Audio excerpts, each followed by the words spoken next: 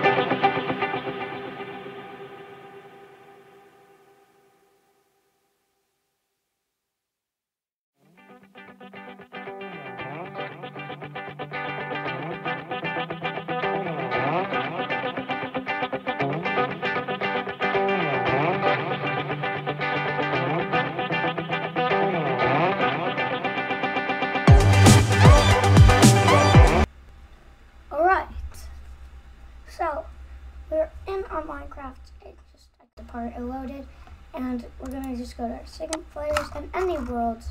I like a lot of worlds.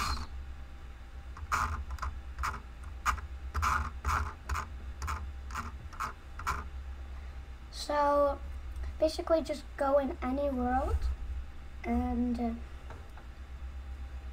yeah. So basically,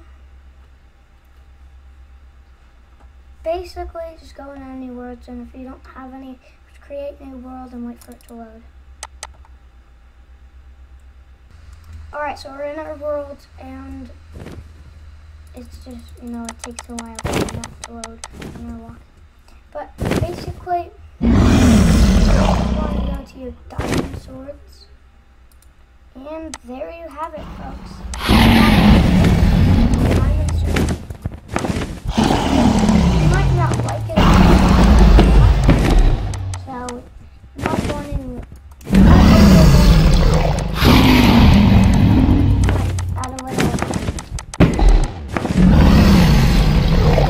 Maybe just go back to paint.net and press Ctrl-Shift-U. Add a little more hue. Add a little more saturation. Add a little, and then just turn up the light just a little down, and that looks a bit better, but you can do that. And then you can put it